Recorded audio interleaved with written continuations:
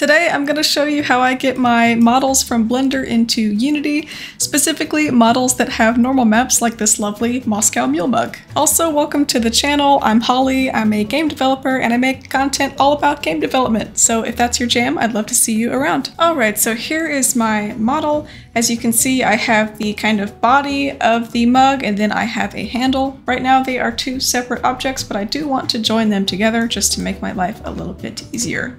But before I can do anything, I need to make sure to apply any modifiers, as this will completely derail the baking process in the future if I forget that. So let's do that real quick. And then we can head on over to our UV editing tab. Starting with the body of the mug first, I'm going to go into edit mode. I'm going to select A so I can see all of my geometry. And if you started with a primitive shape here, I've started with a cylinder, you may be seeing something here, but anything that I've extruded on top of that is not going to show up. So I still need to unwrap this. So I'm going to select U, Smart UV Project, give myself a little bit of margin, and select OK. And beautiful, we have our first UV map. And now I'm going to repeat the exact same process for the handle.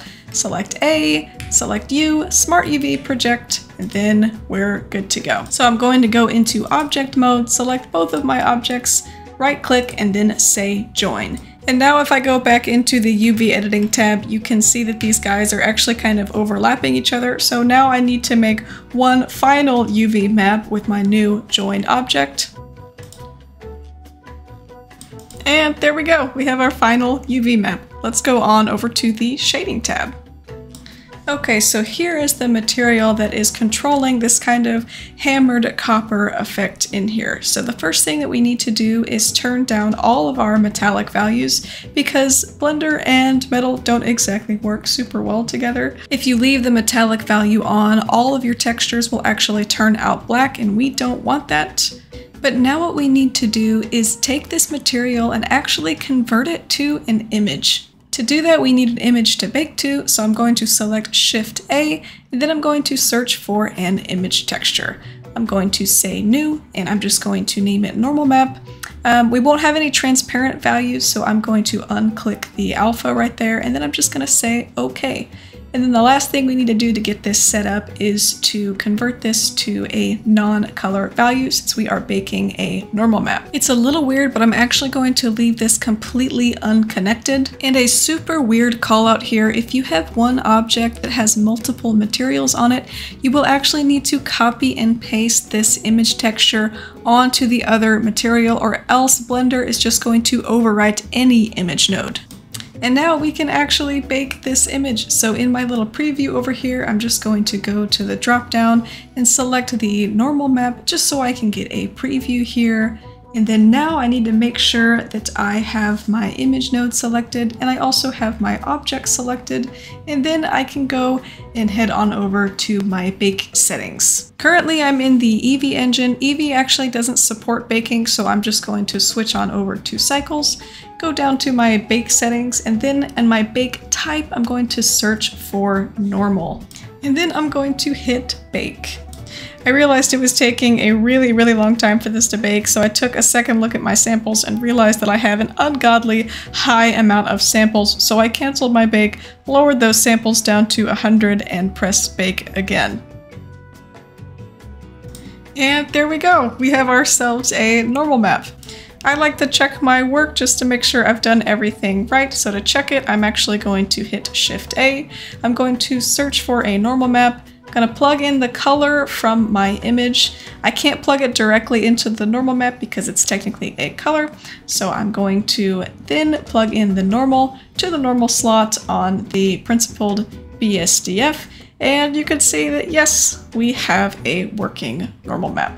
Now, time to save this to our computer. Very important call out here because Blender doesn't actually save your images in your blend file, so you either need to pack it into your asset or you need to save it onto your desktop.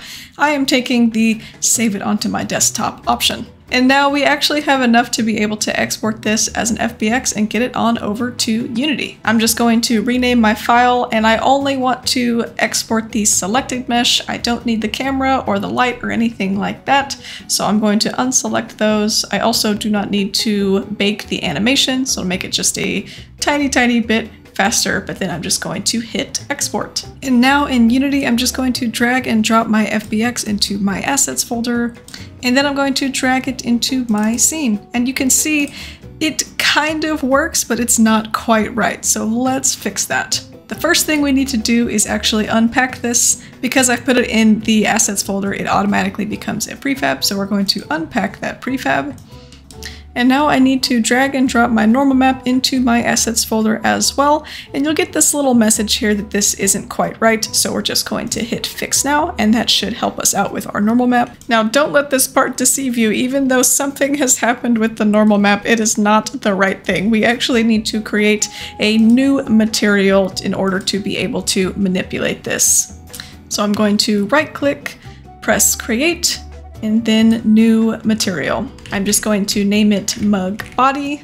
With that created, I can now drag and drop this material onto the body of the mug, and then I can drag and drop the normal map into the normal map slot on the material. I can adjust the color back to the way that I had it before, kind of this nice pinky, coppery material, and then I can adjust the metallic values from here. You can also, of course, bake your metallic map and your color map, but it's either work on the front side or work on the back side, so I'm just preferring to do it in Unity at this point. But look at that, we have our hammered copper material right here in Unity.